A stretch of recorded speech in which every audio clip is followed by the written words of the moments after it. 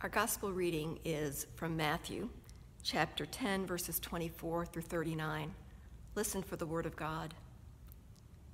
A disciple is not above the teacher, nor a slave above the master.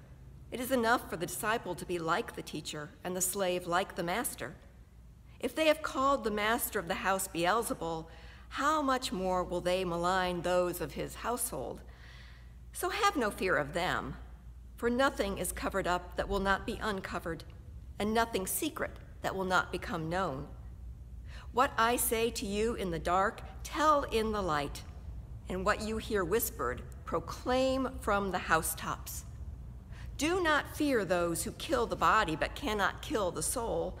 Rather, fear the one who can destroy both soul and body in hell. Are not 2 sparrows sold for a penny? Yet not one of them will fall to the ground apart from your Father.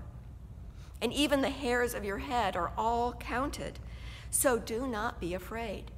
You are of more value than many sparrows.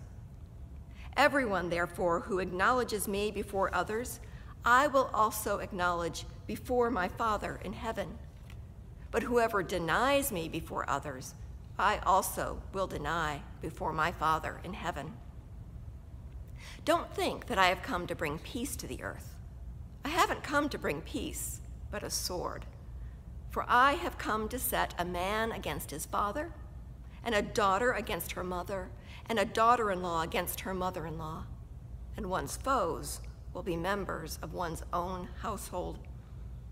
Whoever loves father or mother more than me is not worthy of me. And whoever loves son or daughter more than me is not worthy of me. And whoever does not take up the cross and follow me is not worthy of me. Those who find their life will lose it, and those who lose their life for my sake will find it.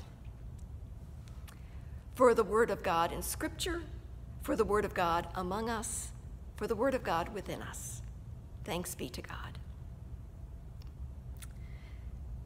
I can only imagine the silence that must have hung over the campfire that night after Abraham and Sarah had cast out Hagar and Ishmael into the wilderness. Hagar, whom Sarah and Abraham had forced into being a surrogate mother when they couldn't conceive. Ishmael, whom Sarah had first claimed as her own until she herself gave birth to Isaac, and Ishmael suddenly became not a child, but a threat to Isaac's inheritance. I can only imagine the confusion that Isaac must have felt that night. He was old enough to be weaned now, so in that culture, he was probably 3 or 4 years old enough to be aware of what was going on around him, old enough to notice that his older brother wasn't there, his older brother who played with him, his older brother whom he must have loved. Isaac was old enough to recognize his family and old enough to notice when members of it were missing.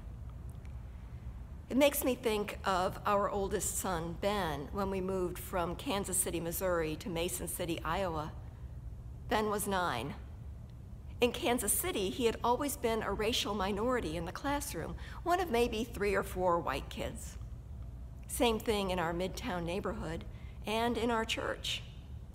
It gave him an early awareness of the diverse nature of the human race, a sense of the normalcy of that diversity. And then we moved to Mason City, a small city that was almost entirely white. It was maybe our 2nd week there when we were getting ready to go back into the car after a trip to the grocery store, and Ben said, "Where are all the other people?" The issue of race is often painted as a Southern problem. But what I've learned living all over this country is that there is no white space in America that is white by accident. I don't care how northern or western or rural that space is.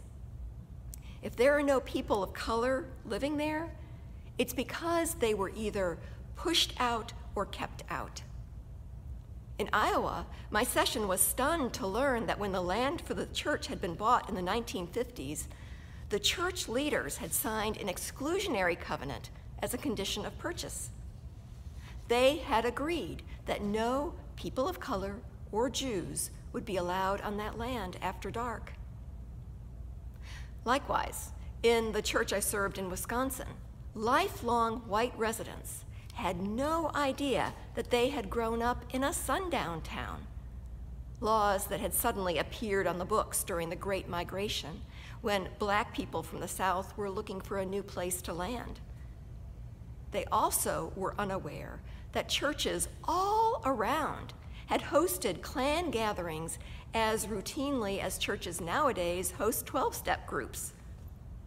They had grown up there, it had been all around them, but they hadn't had to be aware of these things, and no one in their social groups had had to talk about these things because they were white.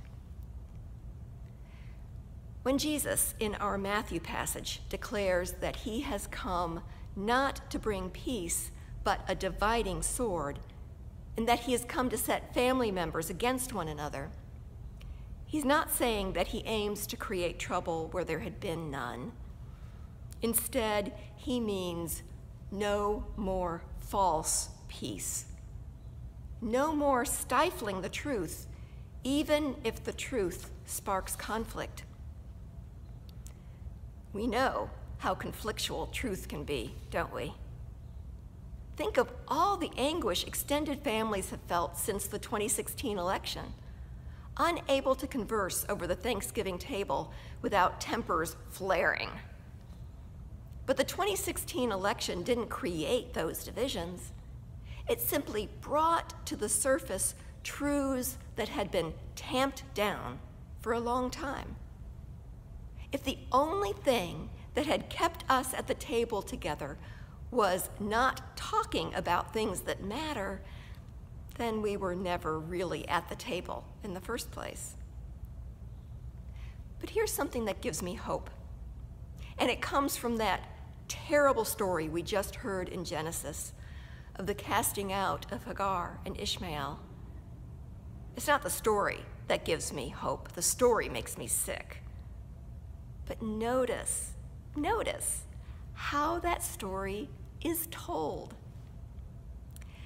Genesis is part of the sacred scripture of Isaac's branch of the family, not Ishmael's.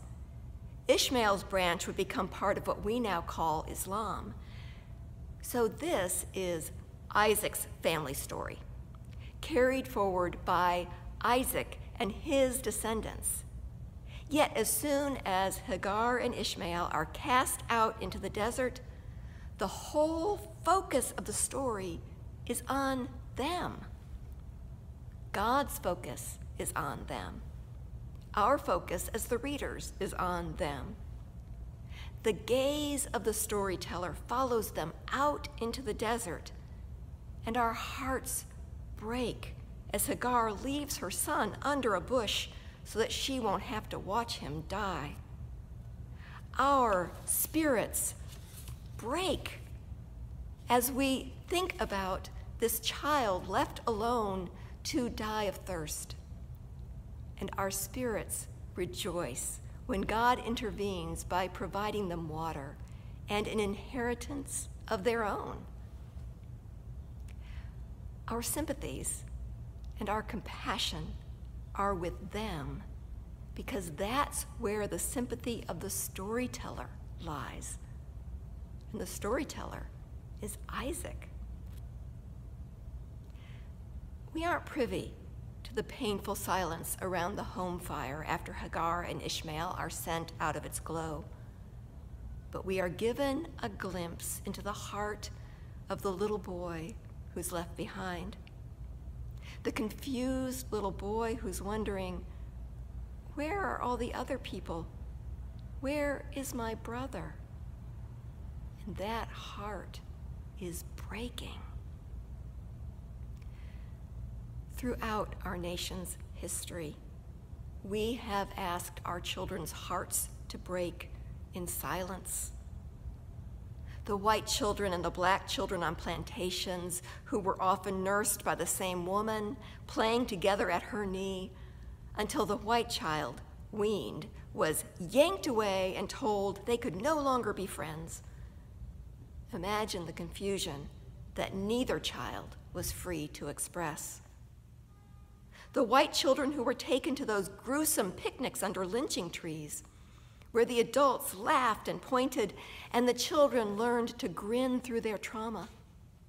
And the black daughters and sons of the man in the tree who had to go to school the next day as though nothing had happened. The white children following their parents' leads and spitting and catcalling at little 6-year-old Ruby Bridges on her lonely walk to school, even as they must have remembered their own first day of school jitters. They must have felt her pain, but they had to feel it in silence, and so did she. They all had to act as though it didn't exist. The peace we may think is now broken was never peace. It was anger, silenced, tamped down, smothered.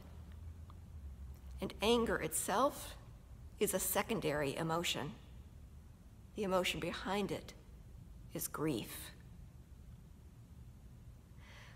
Black people and people of color are the primary victims of the sickness of racism, just as Hagar and Ishmael were the primary victims of Abraham and Sarah's actions. But we are all suffering because of it. We are all in grief. Somewhere in our deepest hearts, a stifled voice has been crying, "Where are the other people? Where are my brothers? Where are my sisters?" The turmoil around our tables and in our streets isn't the end of peace. Instead, with God's help, it could be the beginning of it. It could be, if we keep at it, if we don't let ourselves take the easy road of settling back into silence. Isaac may have squelched his questions and revealed his grief sideways through the subtle means of narrative viewpoint. Jesus, though, refuses to be either silent or subtle. He is demanding his family back. All the missing, all the outcasts, all the flesh of his flesh, bone of his bone, siblings of every color. And he will overturn every table to make that happen. That's the cross that we take up if we want to finally be alive. So, where is Hagar, Mama? Where is Ishmael, Daddy? That's what we have to ask and keep on asking until everyone is finally home. Amen.